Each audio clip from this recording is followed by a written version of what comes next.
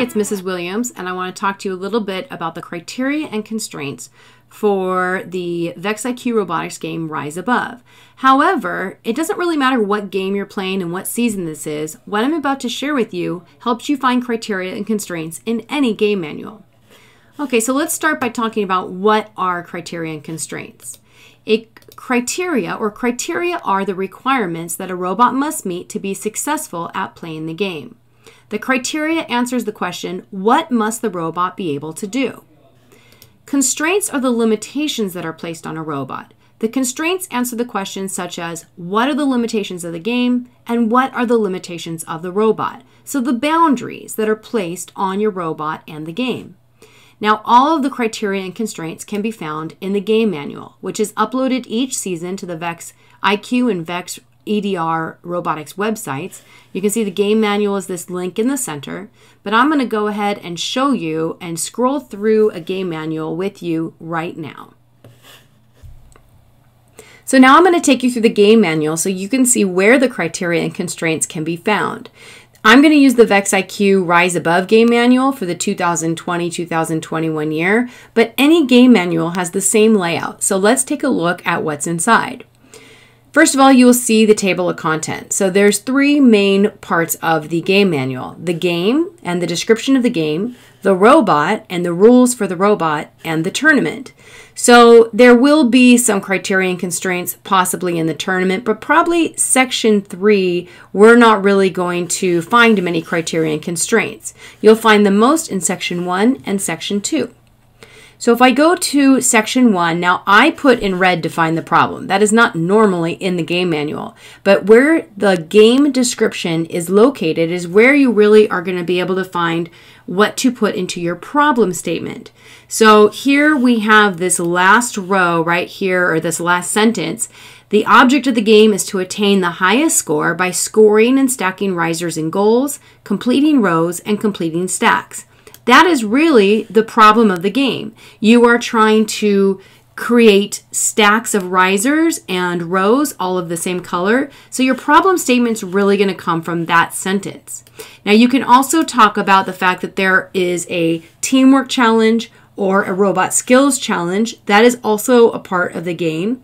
Teamwork challenge in VEX IQ, the teams work together in an alliance. And in the VEX EDR, you have 4 teams, 2 alliances opposing one another.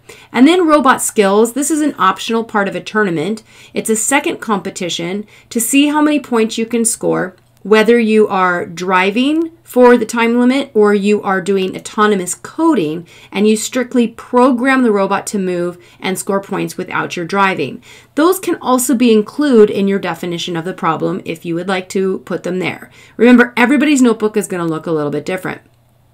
You may also want to include a picture of the field, or as you can see in the next page, you can see the field layout, including the starting positions and where the risers begin at the very start of the game. Now, the starting positions are a constraint because you must begin in that starting position. It's a limitation.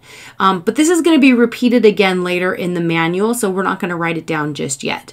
This probably would support your definition of the problem or your problem statement if you wanted to cut out and paste a picture of the game setup in your notebook.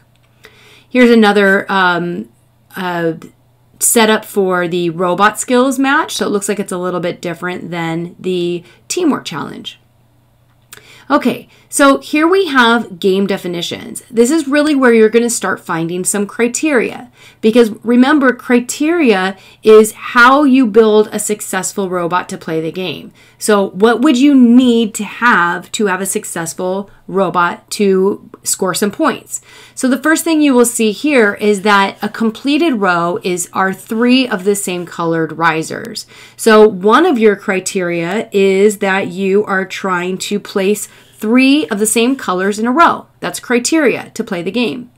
The second criteria listed here would be how to make a completed stack. You have 3 of the same colors stacked on top of one another. So that would be criteria as well, having 3 risers stacked. I'm sure there's some more in here you can look through, but these are definitions to really explain all the different terms that you will find in the game manual, including a goal, which is this blue zone right here. You have to stack your risers inside of this goal.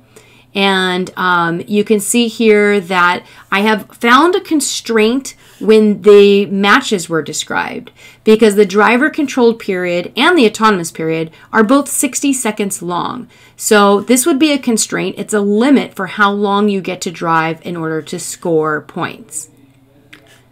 So then I'm going to scroll a little bit more. You will see criteria I have found here in where we're talking about how to score. So in order to score, the riser must be found within the goal, touching the floor. It cannot be up on the blue edge a little bit. So contacting the floor within the goal would be a criteria, because that's what you need to do to play the game successfully. Here would be more criteria. The risers need to be upright. You can't have a riser that's turned on its side. That would be a criteria. You must do that to play the game successfully. Now here's a constraint. The starting position. I had mentioned that already. There is a designated 11-inch by 19-inch starting position. There are two, one for each robot, and you must start in that position. So that is my first constraint I'm going to write down, that you must start in the starting position. I'm going to scroll through a little bit more and let's see what we got. I know there's probably a few more hiding in there, but a lot of this is just explaining the game, definitions, some rules, that robots must be placed on the field promptly. These are some things that you need to know when you go to a tournament, but not necessarily when you are building your robot. So they're not criteria and constraints for your robot. I'm going to scroll down a little bit more. Looks like we're still talking some rules. Be prepared to play.